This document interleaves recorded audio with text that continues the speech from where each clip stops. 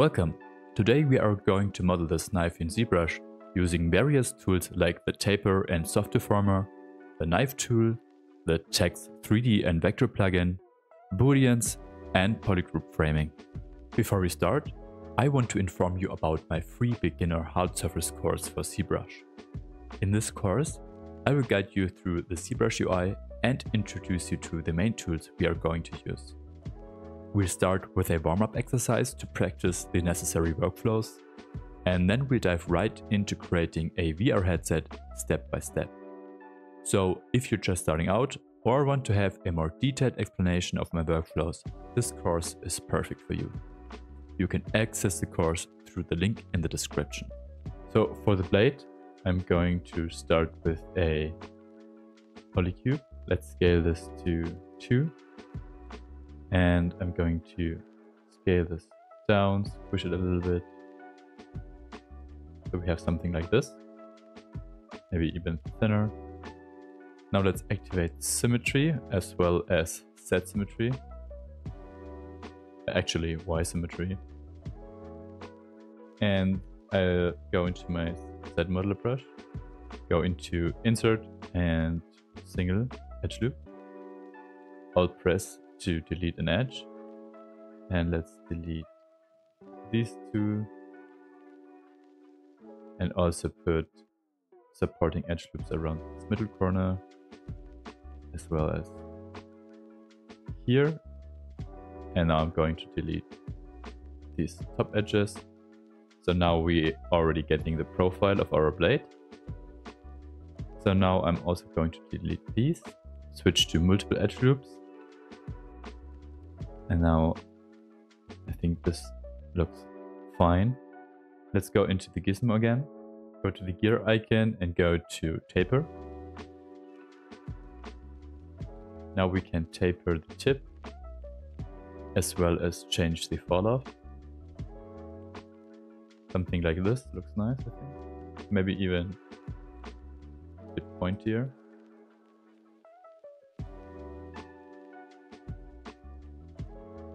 Okay, let's create a new folder for our blade.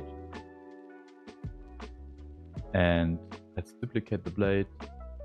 Go to Polygroup again. Scale this down and move to the side.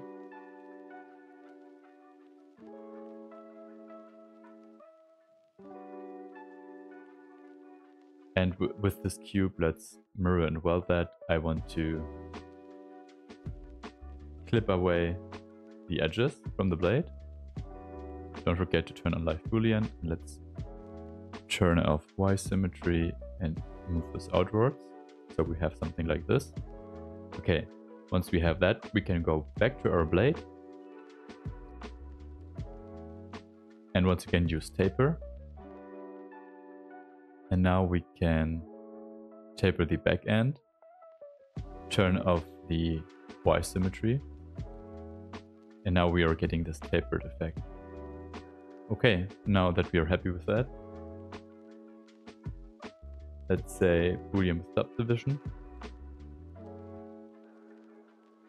Go into our knife curve brush.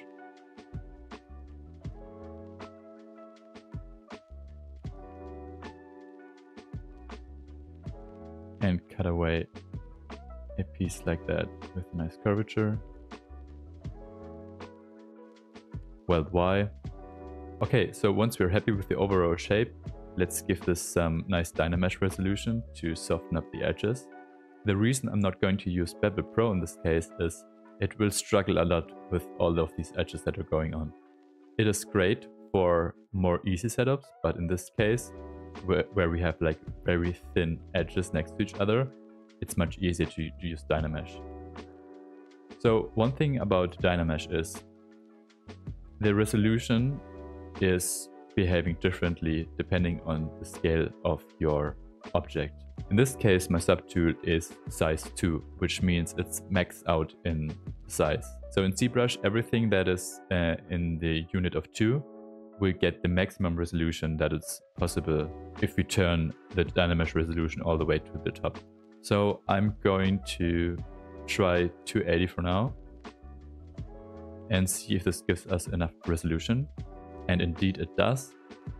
It's enough resolution to give us clean edges. Let's go one step back and let's say something like 1000.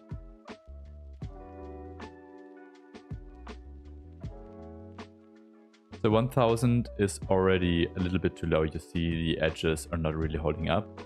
So this is kind of the indicator that I'm looking for. So let's go to something like 2000. Yeah. And now I will activate symmetry again with Y symmetry. And I'm just using my smooth brush to kind of brush over the blade and soften up the edges. For the handle, I'm going to again duplicate the knife, go into Gizmo and select the cylinder.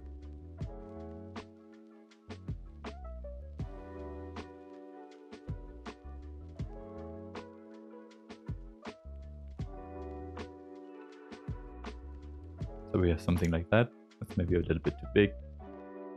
Okay, I'm going to duplicate this once more and move it back.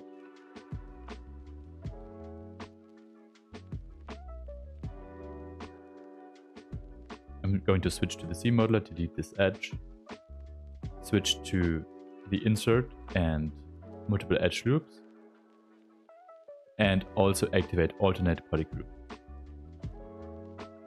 Let's put some edge loops in here so we have something like this. We are later going to use the polygroups to use it in conjunction with frame mesh, but you will see in a second. Let's also go to the order edges, switch to crease and edge loop complete.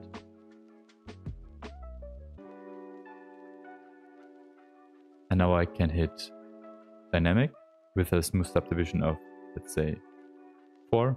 Let's go into our Gizmo once more, go to Deformer Soft. Let's change the resolution here. So we have one more in the middle.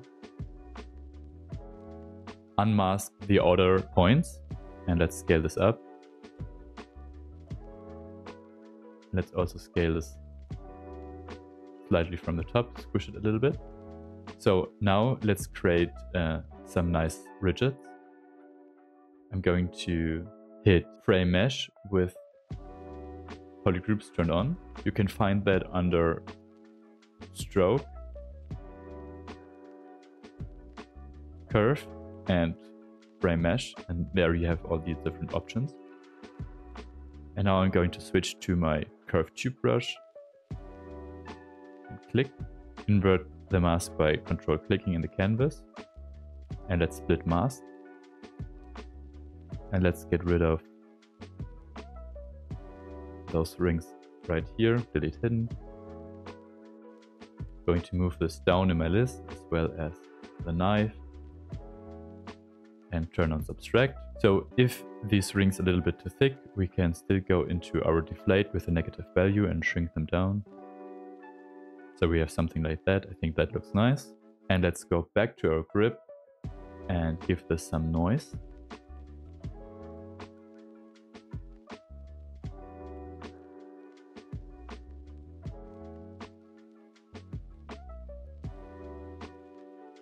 And let's fill this with a dark color. Let's switch to this piece right here. Let's also squish it a little bit just so it fits the overall shape. Turn off live boolean for now. Go into the Z modeler brush.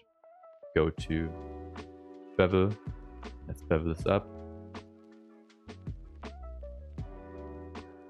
Mask this portion. Invert the mask and scale it up. And move it back so we have something like this. Go to the insert,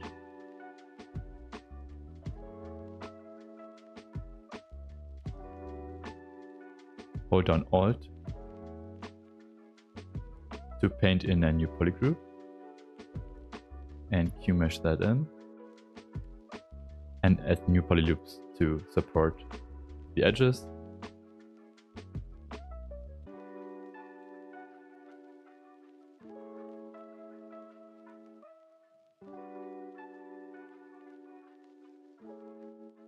And activate dynamic.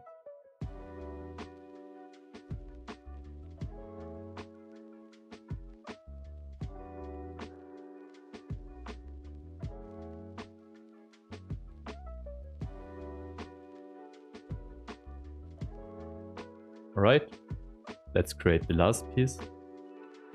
Switch back to our blade. Now I'm going to duplicate the blade and move it to the bottom of my subtool list.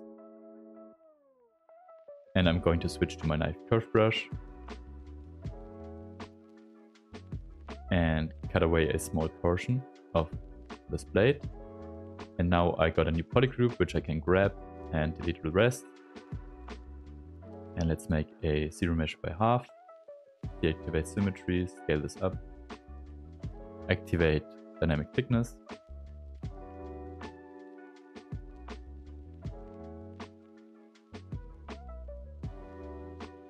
Hit apply.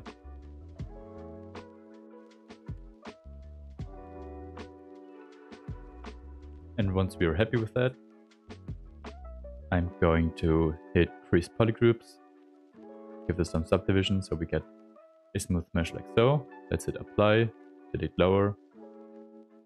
And now I'm once again using my knife curve to give this some curvature.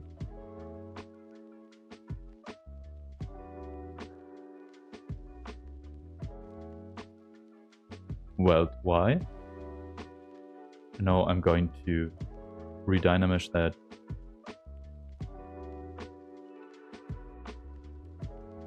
And give this some smoothing. Let's also adjust the grip to fit this piece right here. For that I will yet again append another cube.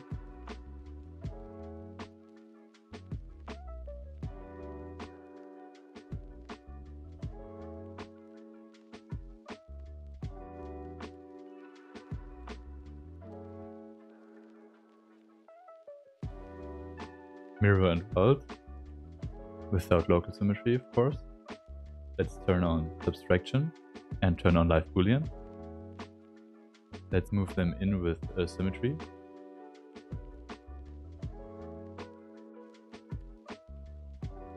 And let's rotate them outwards.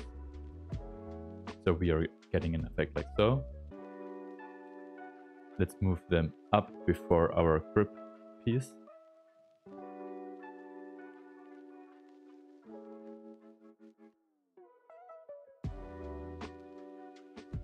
Something like that, and let's also scale up this part right here.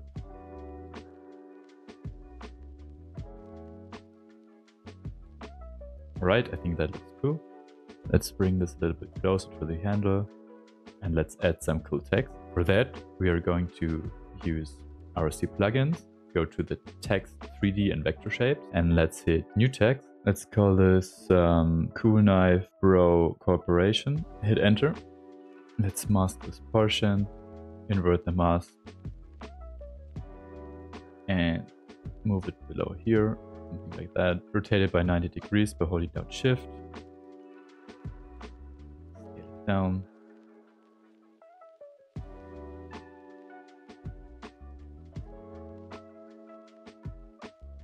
Give it some more thickness.